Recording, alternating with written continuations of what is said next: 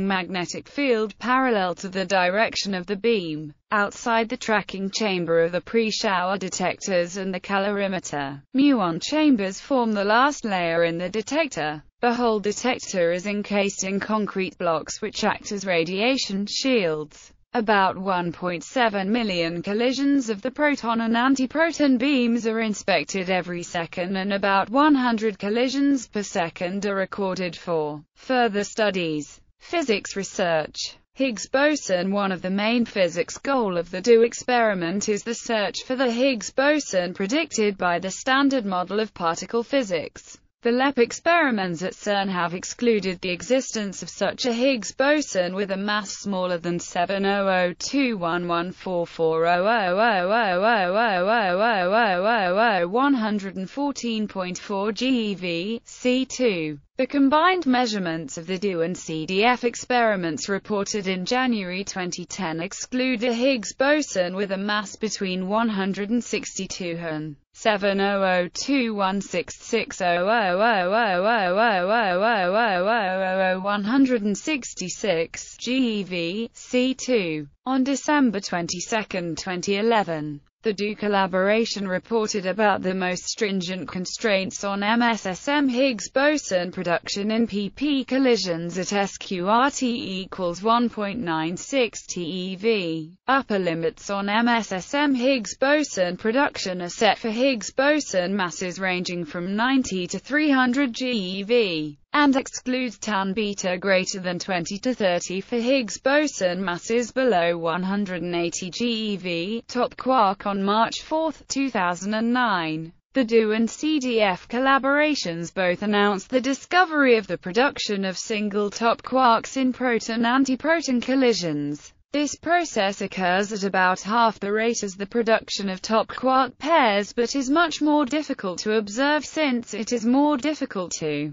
distinguish from other processes that happen at much higher rate. The observation of single top quarks is used to measure the element VTB of the CKM matrix. DZero's Top Quark Physics Group's homepage. New particle from a press release dated June 13, 2007. Physicists of the DZero experiment at the Department of Energy's Fermi National Accelerator Laboratory have discovered a new heavy particle, the Xi-B baryon, with a mass of 70057740000000005.774 plus or minus 0.019 GeV, C2, approximately 6 times the proton mass. The newly discovered electrically charged Chi-B baryon, also known as the Cascade B, is made of a down, a strange and a boson quark. It is the first observed baryon formed of quarks from all three families of matter. Its discovery and the measurement of its mass provide new understanding of how the strong nuclear force acts upon the quarks,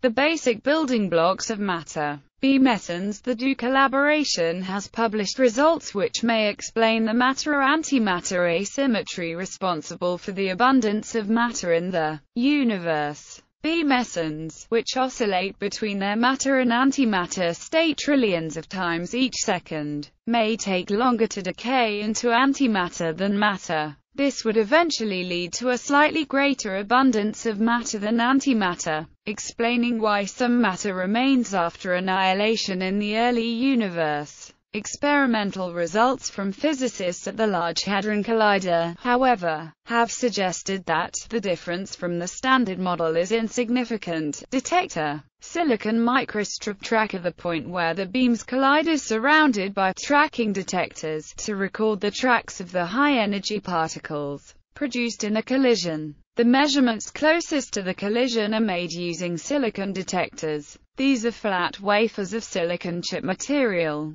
They give very precise information, but they are expensive, so they are concentrated closest to the beam where they do not have to cover as much area. The information from the silicon detector can be used to identify B quarks. Central fiber tracker. Outside the silicon, DØ has an outer tracker made using scintillating fibers, which produce photons of light when a particle passes through. The whole tracker is immersed in a powerful magnetic field, so the particle tracks are curved. From the curvature, the momentum can be deduced. Calorimeter. Outside the tracker is a dense absorber to capture particles and measure their energies. This is called a calorimeter. It uses uranium metal bathed in liquefied argon. The uranium causes particles to interact and lose energy, and the argon detects the interactions and gives an electrical signal that can be measured. Muon detector. The outermost layer of the detector detects muons. Muons are unstable particles, but they live long enough to leave the detector. High-energy muons are quite rare and a good sign of interesting collisions. Unlike most common particles, they don't get absorbed in the calorimeter, so by putting particle detectors outside it, muons can be identified. The muon system is very large because it has to surround all of the rest of the detector, and it is the first thing that you see when looking at DØ, trigger and DAQ. 2.5 million proton-antiproton collisions happen every second in the detector. Because this exceeds current computing capabilities, only 20 to 50 events can be stored on tape per second. Therefore, an intricate data acquisition system is implemented at DZero that determines which events are interesting enough to written to tape and which can be thrown out.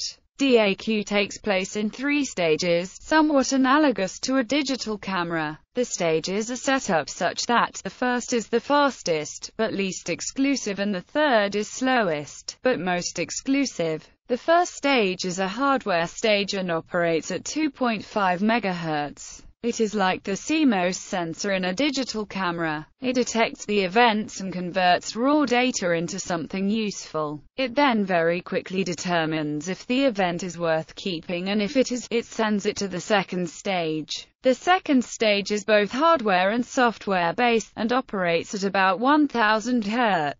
It further determines whether the event is interesting. It is similar to the RAM storage in a digital camera, temporarily storing the data until it can be sent to the third stage. Finally, the third stage is entirely software-based. It reads through each event to see if it is worth storing and writes those worthy to tape. It is similar to the SD card in a digital camera, writing the events to permanent storage.